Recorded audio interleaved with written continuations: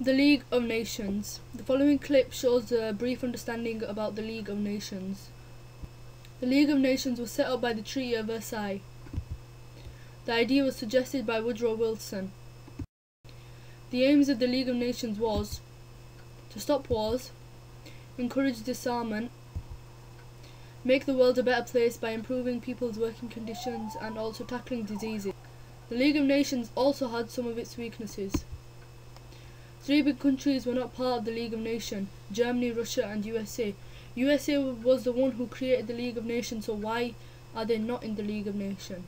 It's because of the idea that they supported isolationism. And also the League of Nations had no army. And they were also too ambitious.